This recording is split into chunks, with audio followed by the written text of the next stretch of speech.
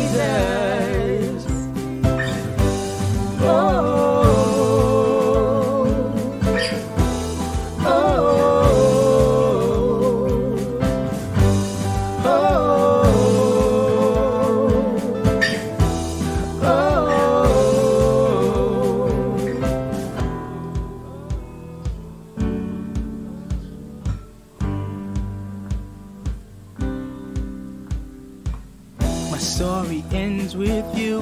Your glory lives in me. I am alive in you. I am alive in you. My story ends with you. Your glory lives in me. I am alive in you. I am alive in you. My story ends with you. Your glory lives in me. I am alive in you. I am alive in you. My story ends with you. Your glory lives in me. I am alive in you. I am alive in you. You're the author of my life, and I will sing your praise. You're the savior of my soul, and I will shout your name, Jesus, Jesus. You're the author of my life, and I will sing your praise. You're the savior of my soul, and I will shout your name, Jesus, Jesus. You're the author of my life, and I will sing your praise. You're the savior of my soul, and I will shout your name, Jesus, Jesus.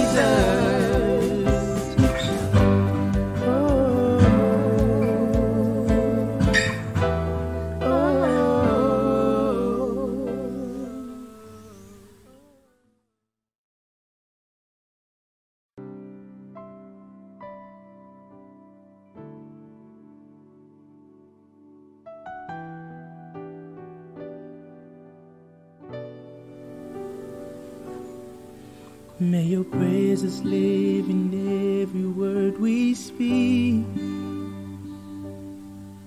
and with every gift of breath we breathe you in.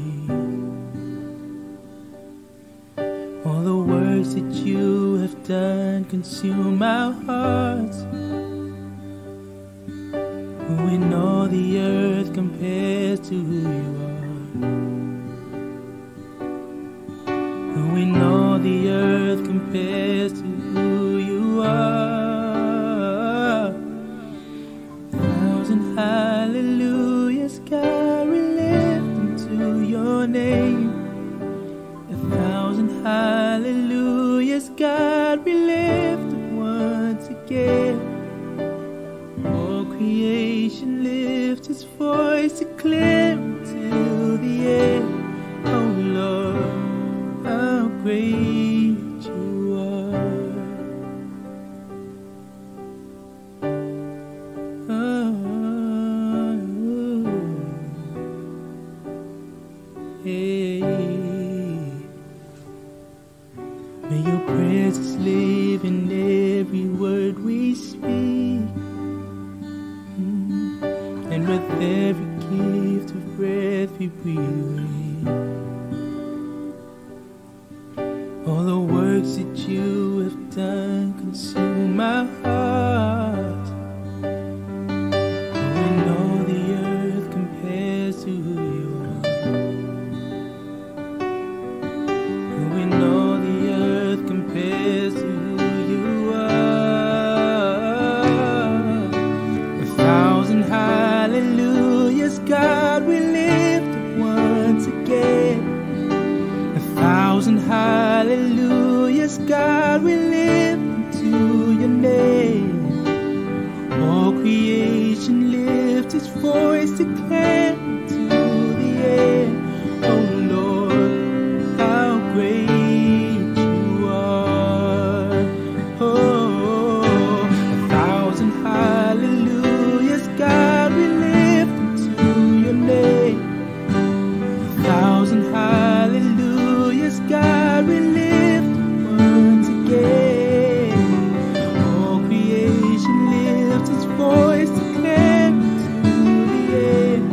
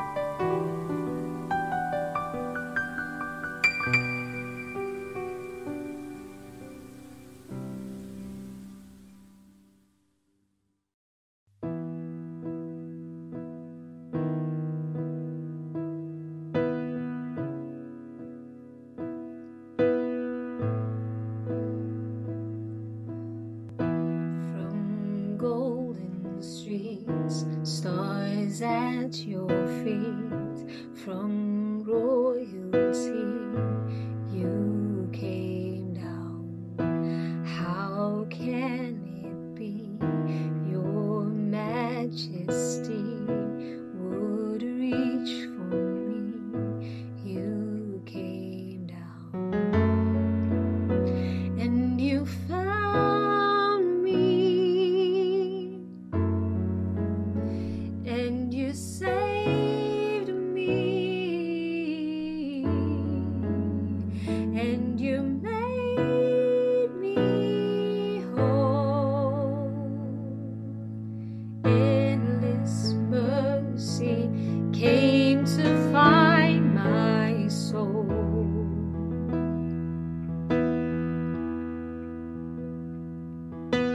Heaven's glory took me, made me whole. My heart will sing, I'm yours. Forever I am yours.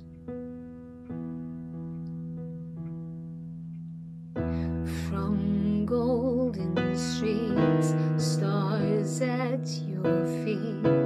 From royalty you came down. How can it be your majesty would reach for me? You came down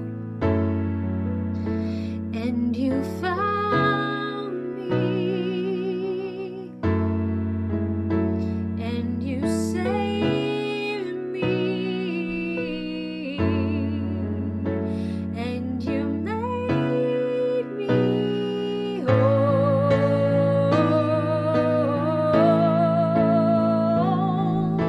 Endless mercy came to find my soul.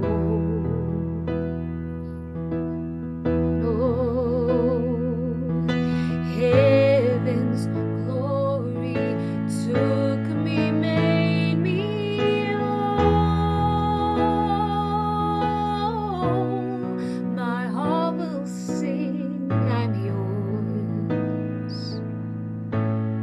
Forever I am yours. My heart will sing, I'm yours. Forever I am yours. My heart will sing, I'm yours. Forever I am yours.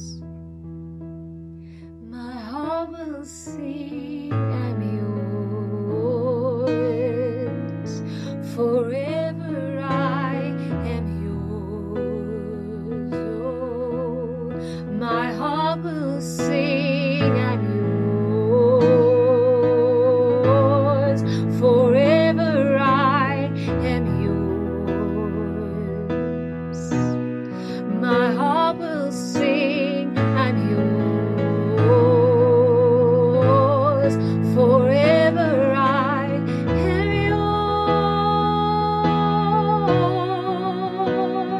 yours. Endless mercy came to find my soul. Oh, heaven's glory took me, made me whole.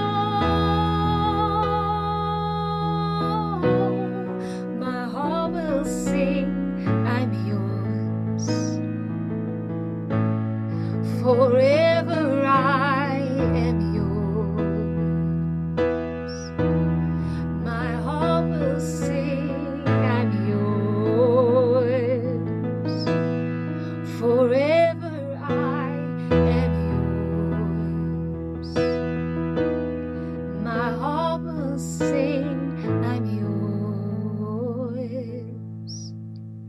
Forever I am yours. My heart will sing, I'm yours. Forever I am yours.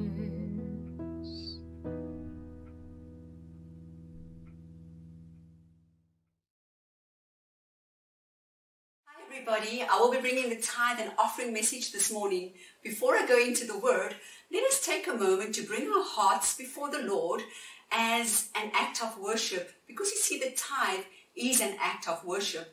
And we see this when Jesus is born. The Magi come and find him, and once they find Mary with the baby Jesus, it says that they fell down to their knees and they worshipped him.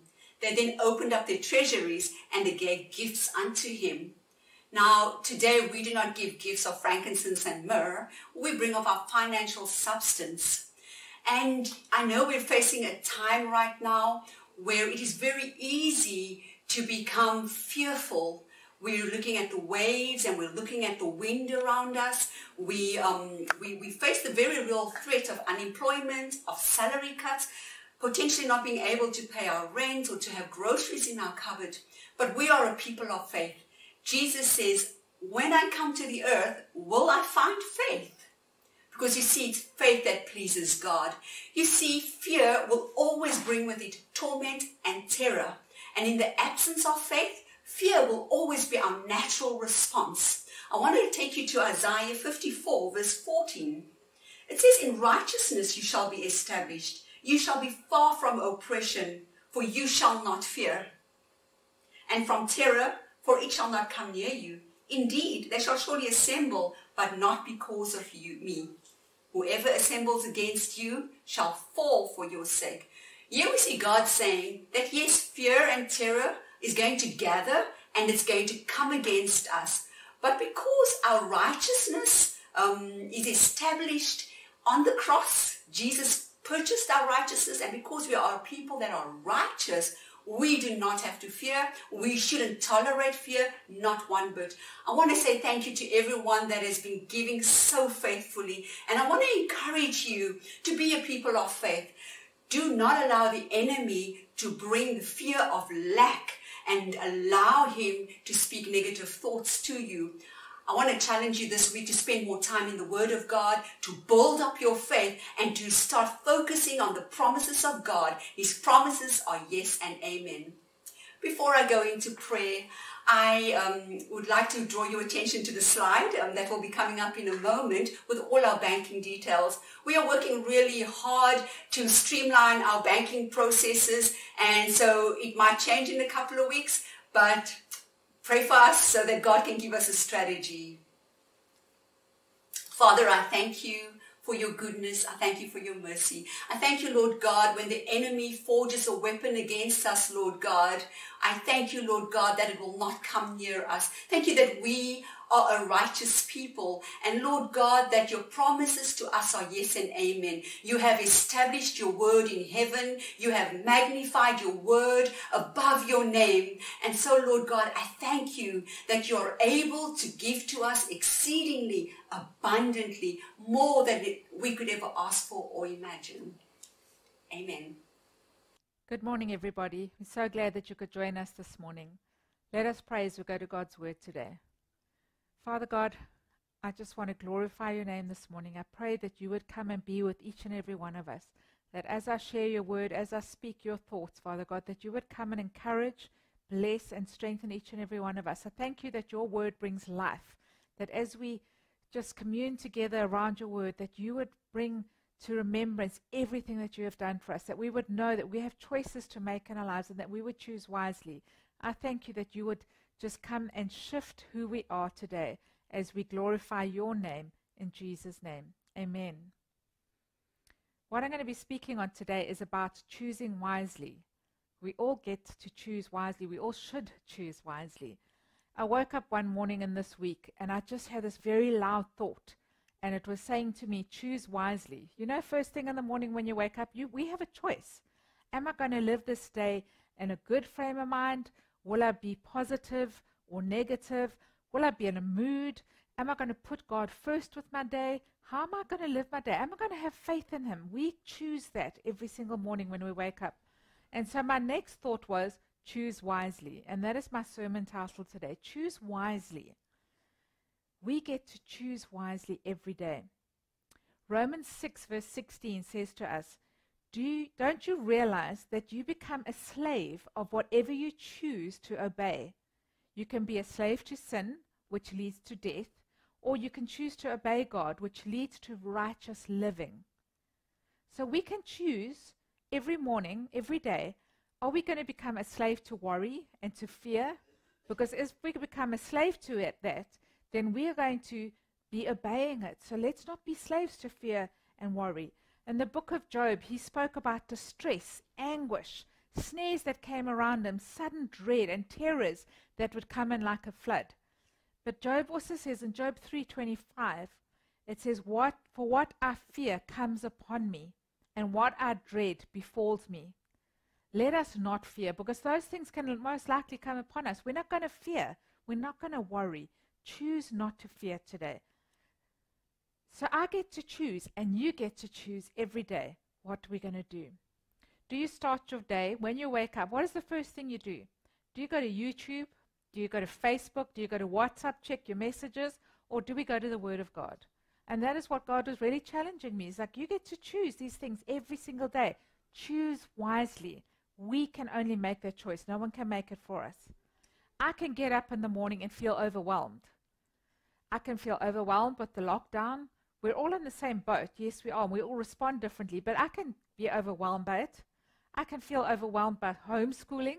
To all the parents out there, you know exactly what I'm talking about, having to do your work and do homeschooling, teaching your children. And while I'm saying that, I just want to say a shout out to all the teachers. We are so grateful for all the work that you do. Thank you so much. I can feel overwhelmed by any uncertainty of what the future may look like. We don't know what the future looks like right now. We can feel overwhelmed with the health challenges that the world is facing. Family members, how are they doing? Do they have food? What are their jobs like? The underprivileged, the poor, feeling overwhelmed, the fact that they might be losing jobs, not have food.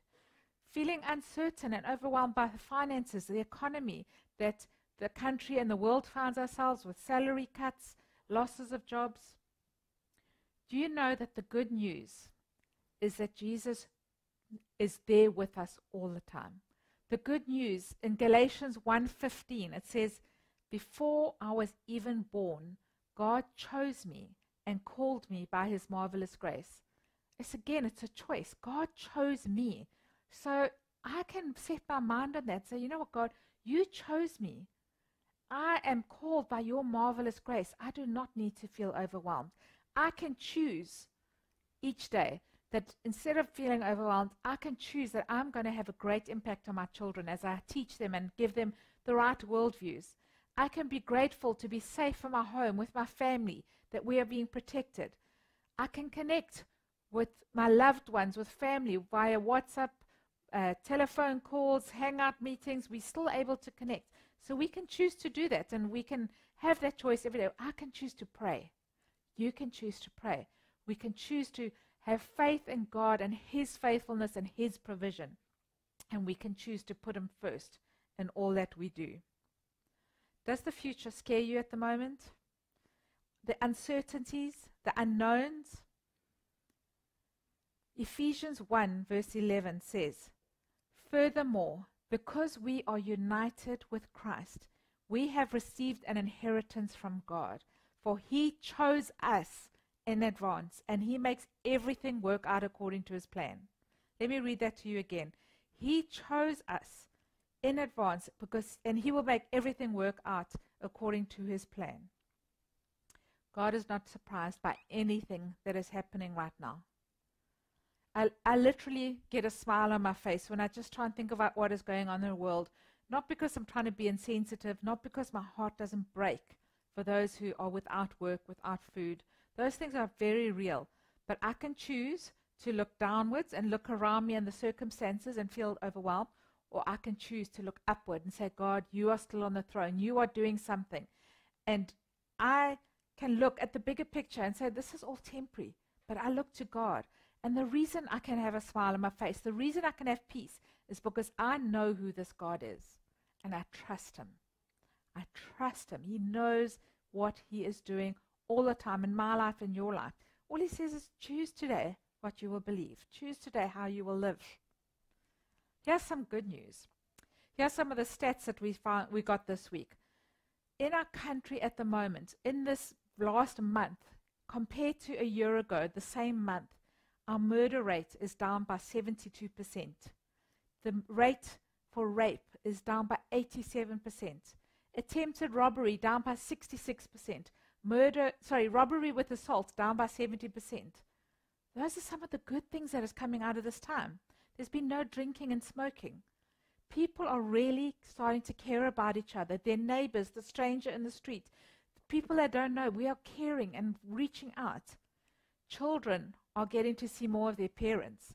And I know some of you do have to still work, especially those in essential services, and we really salute you and thank you. But for most of us, we're getting to see our children a whole lot more. When does that ever happen? Nature is restoring itself. Our rivers, our oceans, our lakes and dams, it's just flourishing. The animals are thriving. The earth is sighing a sigh of relief. And I'm not one of these big earthy people, but I can just see that there's like restoration. There's everything coming back in line. There's less pollution from our cars and our airplanes and our factories. There's so much happening around the world that is good.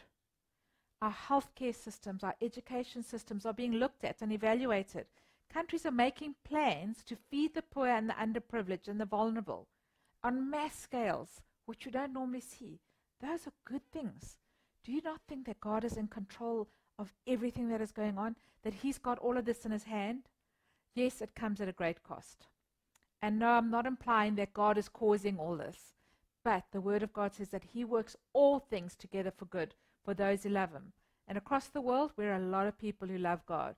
So he will make all things work together for his good. I really believe in 5 or 10 years' time, we're going to look back at this time, this 2020, and say, wow, look where we are today because of the things that happened in 2020. Are we not so much better off? Let's look at the good things. Let's choose to look at that. 1 Peter 1 verse 2. It says, God the Father knew you and chose you long ago, and his Spirit has made you holy. As a result, you have obeyed him, and you have been cleansed by the blood of Jesus Christ. May God give you more and more grace and peace. He chose us long ago, and because of that, he gives us more and more grace and peace.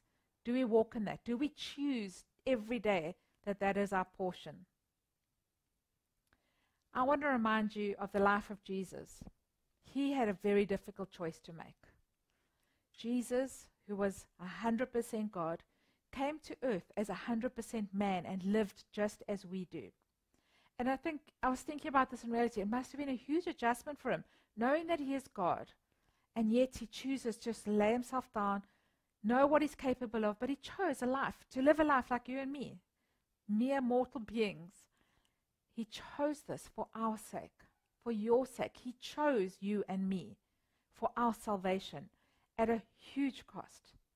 As if just being a man wasn't hard enough and sacrifice enough, he chose to die on the cross for you and me. A humiliating and agonizing death. He anguished over that decision. But you know, he still had a choice. We will often read that story and just say, yeah, he was God and he went through the motions and he did this and did that. And we can read it like a Sunday story and it's a cute little redemptive story. It's real. It happened. He chose to live that life and to die that death for you and me. It was a choice he made. And even throughout that time, it was still a choice that he made. Drops of blood flowed from his brow. The night before Jesus was crucified in the Garden of Gethsemane, we read this in Luke chapter 22 and verse 42 and 44. Jesus was praying the night before he was crucified. He knew what was coming. He had a choice to make. He said, Father, if you are willing, please take this cup of suffering away from me. Yet, I want your will to be done, not mine. He was saying, God, if there was another way to do this, if you're willing, take this away from me. But I will lay my life down and I will do your will. And then it says, and being in agony, he prayed more earnestly. Then his sweat became like great drops of blood falling down to the ground. That was the agony he was in.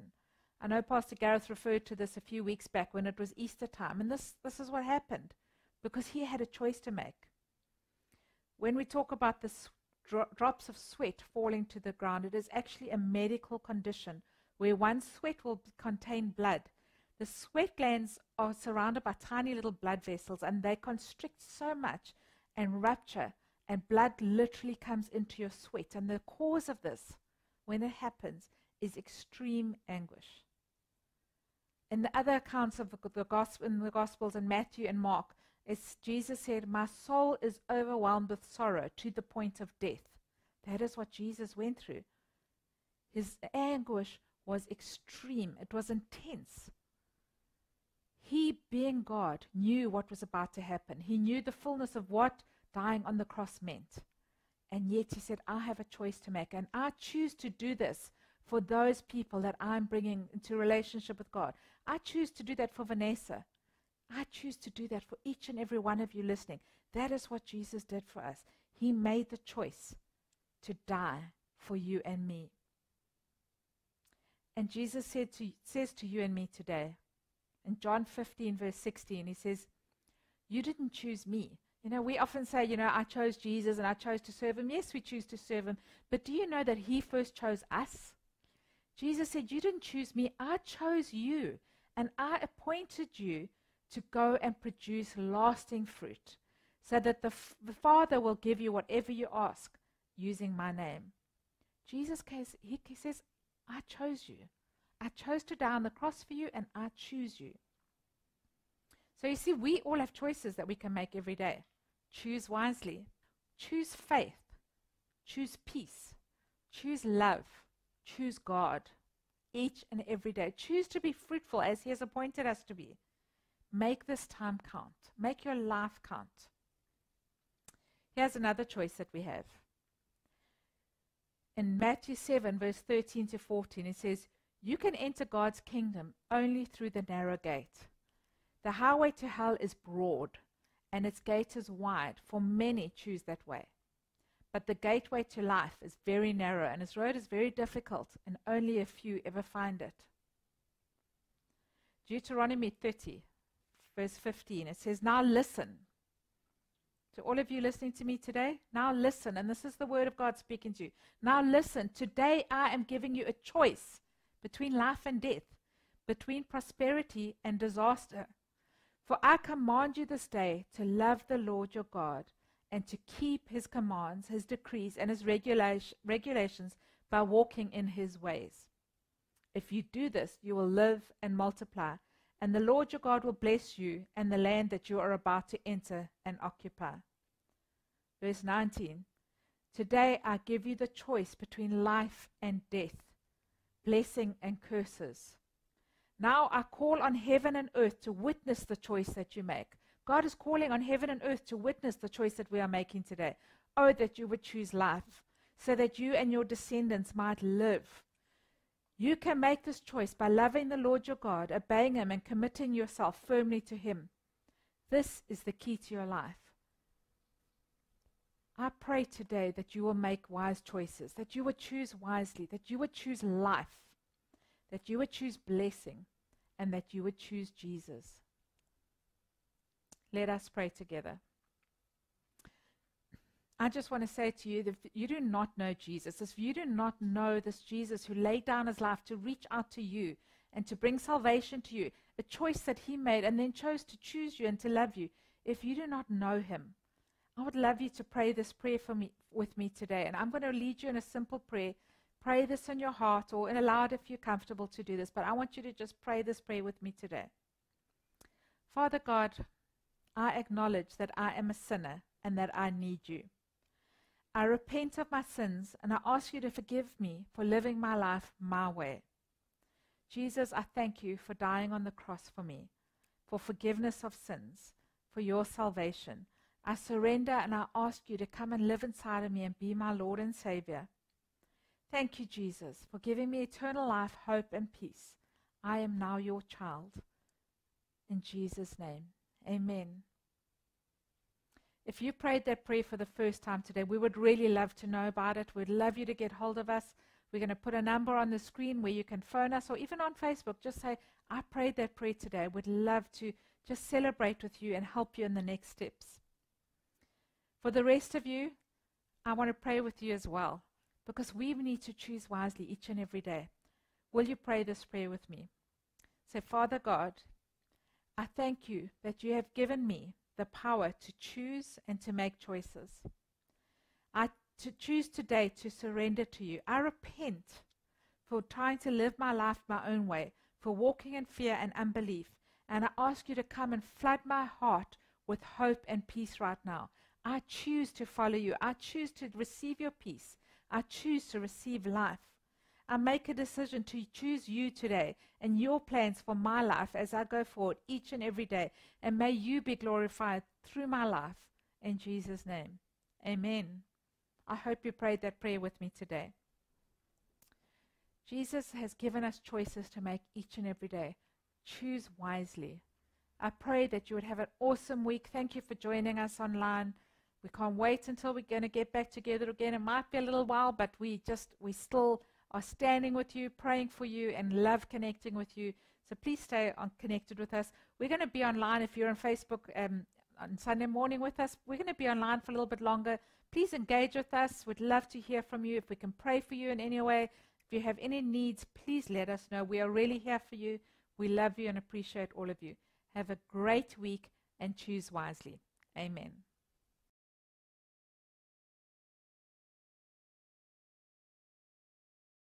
Thank you, Vanessa. Great message. Again, one of my favorite topics, that of the power to choose. And so if you haven't yet made a choice after that message to give your life to Christ, if you don't know Christ, you still have time to make that choice. Call the number on the screen. We will connect you with someone that can help you through this journey. So make the choice, phone the number. Remember, the choices you make today is going to be the life that you're going to live in the future. So make the right choice. Make a choice to live for Christ. Absolutely. We really are a product of the choices we make. Moving on to some really exciting news. We have missed you in the Connect Lounge. We are missing Chris's cappuccinos. And so we have decided as a team that we are going to bring you a virtual online Connect Lounge, where we will be meeting with you after service on a Sunday on our different media platforms. That's Facebook, that's our YouTube. Bring a cup of coffee. Bring a virtual cup of coffee. Well, bring a real cup of coffee. If you don't drink coffee, bring something else. Bring a juice. Bring a real cup of coffee. I know I will be bringing a real cup of coffee. Bring a cup of coffee, and we just want to engage with you. There's lots of exciting things happening. We're launching our online prayer, which will be a live prayer line. So you can actually phone us directly, and there'll be a human on the other side that will pick up that phone, and we'll be praying for you. We also have the launch of our newsletter that will be coming out soon. Right. Yeah. Fantastic. So lots of good things happening behind the scenes. Lots of hard work going on behind the scenes. Some changes that are happening. Some good changes, all to keep us connected to you. Keep us connected as a church. And just keep the kingdom of God. Keep extending the kingdom of God. Because we live to love and honor God. Love people. Make disciples that will transform society. So guys, have a blessed Sunday afternoon. Looking forward to seeing you guys soon. We love you guys. We miss you guys. And we will see you soon. Absolutely. God bless. Bye-bye. Amen.